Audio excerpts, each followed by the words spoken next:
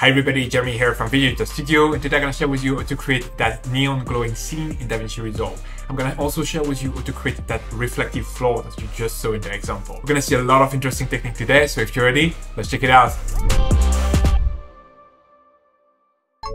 Alright, so in Davinci Resolve we're now on the edit page, and we're going to start by bringing a new Fusion composition in our timeline. Let's just drag that in, and then let's move over to Fusion.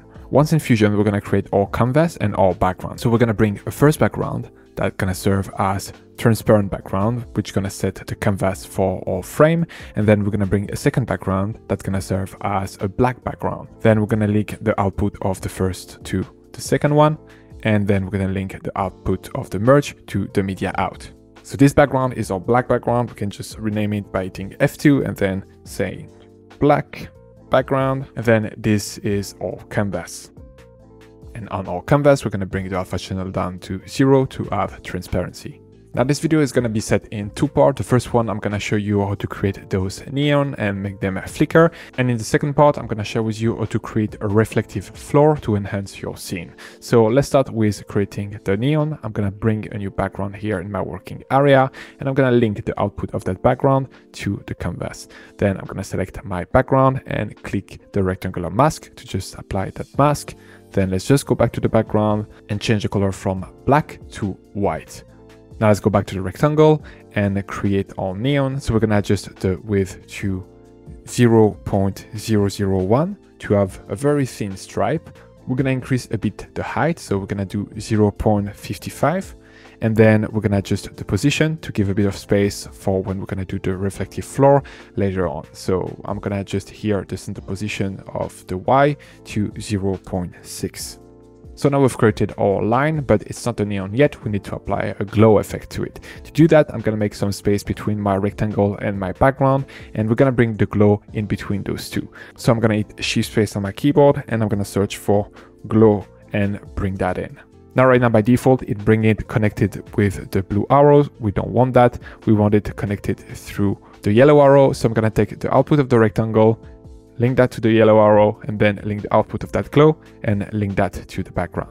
Now we're going to bring the blend here up to 1, and then we're going to adjust the glow size. As you can see, the more we increase the glow size, the more spread there is. And if we reduce it, it becomes a solid and there is not glow at all. So I just want something here in between. So we're going to start with 3.5. Now let's select our rectangle, our glow, and the background, and just bring them up just to make a bit of space. And then here, we're just gonna select the background, hit Shift space on our keyboard, and search for color corrector, and bring that in.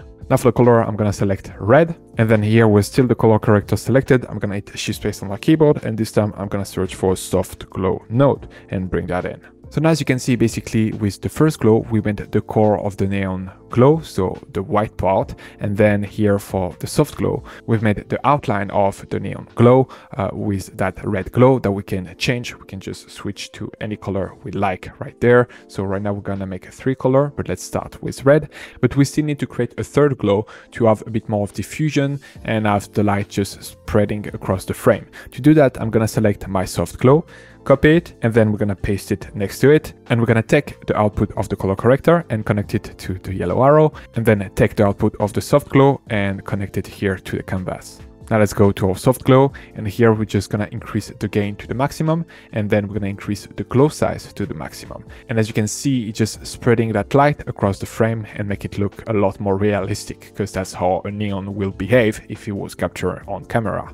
Now we're going to do a simple flickering animation. To do that, I'm going to go at frame 10, and here on that first soft glow, we're going to drop a keyframe on the gain at 5, and then here we're going to go to the second soft glow, and we're going to drop a keyframe on the gain at 2. Then we're going to go to frame 0, and we're going to bring the gain down to 1, and then we're going to go back to the second soft glow and bring the gain down to 2.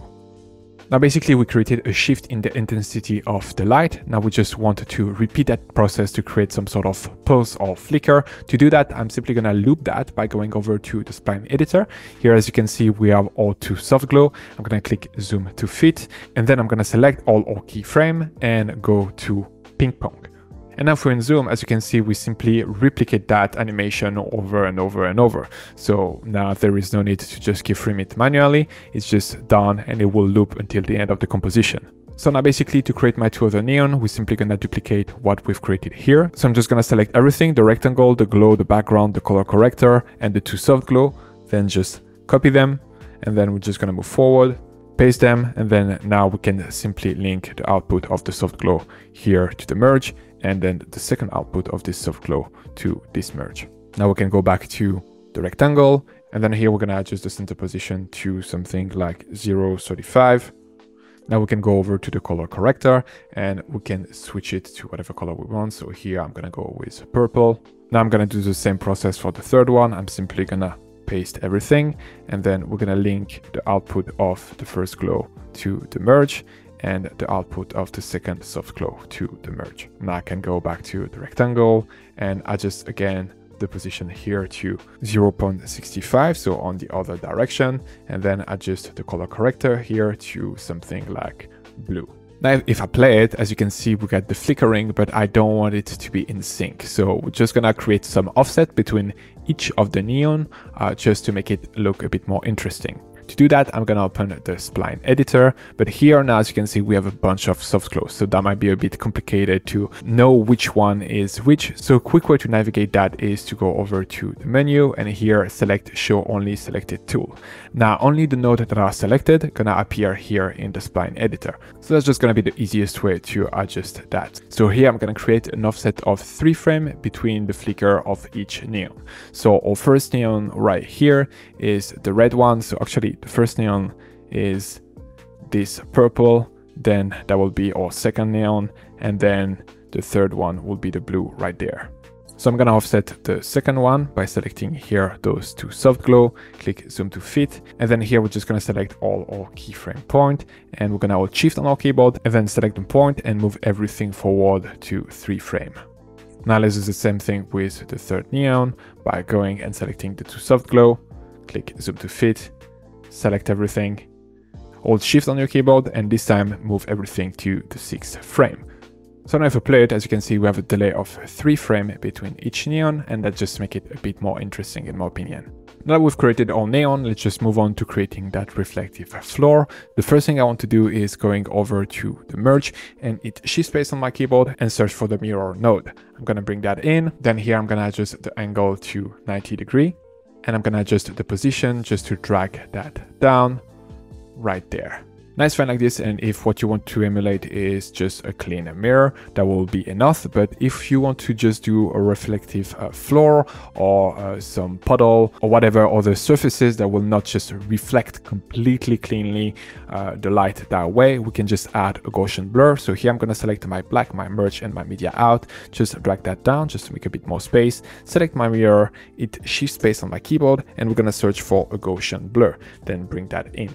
As you can see, it has applied the Gaussian blur to my entire composition, but I want it to affect only here the reflection. So I'm gonna select my Gaussian blur and then click here on my rectangular mask. And now we can just select which part of the image are affected. So I'm just gonna extend that mask and we're gonna bring it down so it's covering up only the reflective floor part. So right now our blur is not too strong, it's going to be good enough for what we're doing, but if for whatever reason you want to increase that drastically, as you can see now we have not very clean line on the edge. So you will have to go over to the rectangle and then here make adjustment to the soft edge just to blend that in properly, and then you can just adjust again the position of the mask just to make it work for whatever you're doing. Right now I'm just going to decrease a bit the blur like that, I'm fine with it. Right now we have a black background, which is nice, but if you want to make it a bit more realistic, I will suggest to add a floor with a picture to just create a bit more texture. To do that, you can go on a website like Unsplash and just get some texture background. So here that's gonna serve as our floor. Just download that. And then back in Davinci, we're just gonna bring that in and connect that to our background by connecting the output of the media in to the background. Then here with my media in selected, I'm gonna hit shift space on my keyboard and we're gonna search for DVE and bring that in. And now we're gonna adjust the X position just to change the perspective and make it as a floor. Now let's just bring the position down to meet the bottom of the composition. Then here I'm gonna select my ellipse mask and then bring that in and link that ellipse to my merge. Then here I'm gonna stretch the width of that ellipse and we're gonna bring the center position down. And now we can adjust the soft edge. So here I'm gonna increase it quite a lot and bring that down a little bit more. Just play around with it to get the look that you want. And to blend that in a little more, here you want to reduce the level considerably, just so it's not too prominent. So like that, I think it's fine. And now congratulations, you successfully created a neon glowing scene.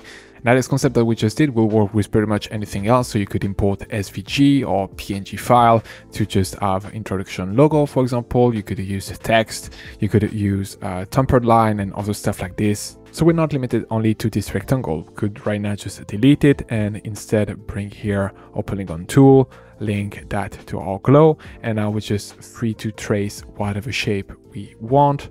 And then here, if we increase the border size, as you can see, we will get a neon effect with that as well. So then you can just feel free to animate the position length. And then here you could make some keyframing on the position and on the length to create a different kind of neon animation. Then here will work the same way on the text. If you bring some text in and you write, for example, here Davinci, it will work the exact same way. You might just need to go back and make some adjustment here to the glow blend to just reduce a bit the intensity of the glow and make it a bit more readable, for example. But that's pretty much it. That will be pretty plug and play.